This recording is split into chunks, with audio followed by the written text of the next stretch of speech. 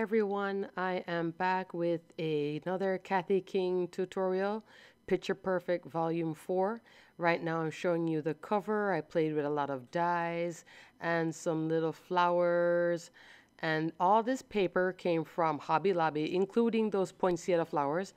This is the spine with a poinsettia flower, love that. And the back, as you can tell, I was in a plaid mood. I think it's so pretty. The entire paper line, just one paper line, came from Hobby Lobby and was used in this tutorial. That's a nice tag on the inside pocket. And over here, this little die cut piece flips out with the magnet showing.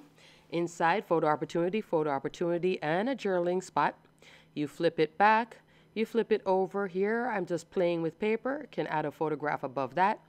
Here is the acetate pocket on the right side, and it is magnetized. The magnet is under that little tab. In there, you can add photos, tags, die cut pieces, anything, or just leave it as is. Sometimes I like to do that too. Here is that page assembly that folds in many, many ways. And that right side, I'm trying to mimic a snow globe with those circle dies. Here are two die cut pieces tucked behind another die cut piece that's acting like a mini pocket. And this flips out, photo opportunity, a die cut die card, photo opportunity, another card, photo opportunity, and another journaling card. I'm calling it a die card, journaling card. There we go with a tag, and you can tuck a photograph underneath that banner strip, flip it back over. So that holds a lot of photographs right there. Flip it again. Here's a photo opportunity. And the card removes. And look at that paper with the card with the tree. That's me every year. I pick up my tree at Costco. Christmas tree on the left, photo opportunity. The folks skating and those trees, that's Tim Holtz die. Love that die. Guess you'll see it every year because I like to use it all the time. There's another photo spot. And just playing with paper and layering it up just to add some variety. There's a little 4x4 card that flips out. And here we have a photo opportunity balanced with some cards. You can either leave it that way or flip the small card on top. I prefer it that way. And I just love, yes again, my plaid paper. The back there, that's another spot that you could use photos or just leave it as is. There's that sweater paper. I call it the sweater paper. Flip it over. It is magnetized again. And it can hold some things. I wouldn't say it can hold a lot of things. This is that page assembly. Each page assembly does repeat itself.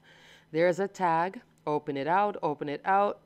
Just showing you, I think this was like the first day of Christmas all the way up to the 12th day of Christmas paper. It's very interesting. Flip it out there. Photo opportunity.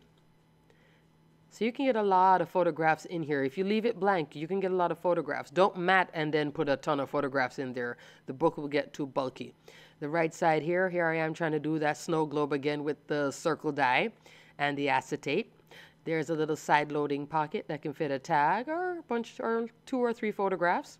Flip it over, sweater paper, sweater weather in Florida. Haha, don't think so. Flip that out. That's a photo opportunity right there, tuck under 2x2 cards. There we go. You can add more photos or just enjoy the paper and keep the photograph onto the outer edges. Again, there's a removable photo mat and the 2x2 cards, which I really like.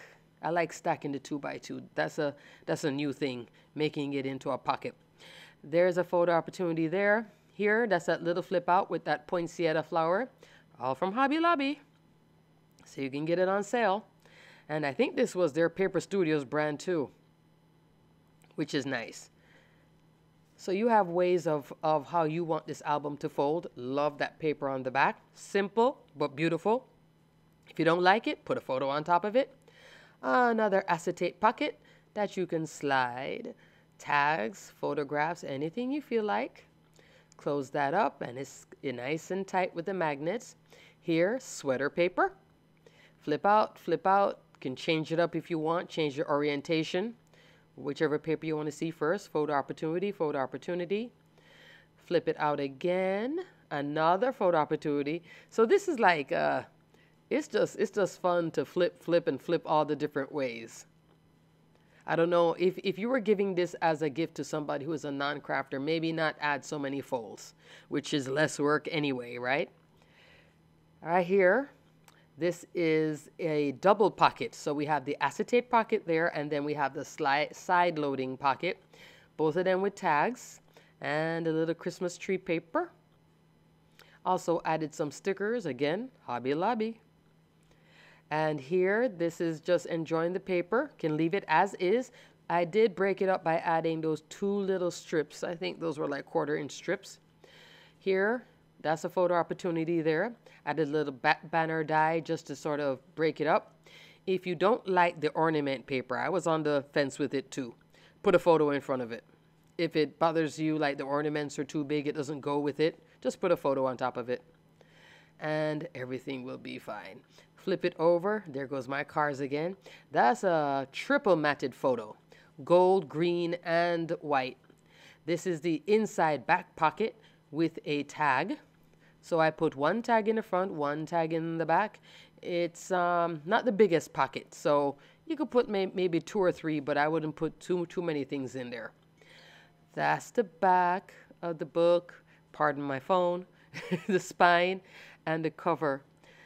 Thank you so much for watching Christmas in October. Take care. Until next time.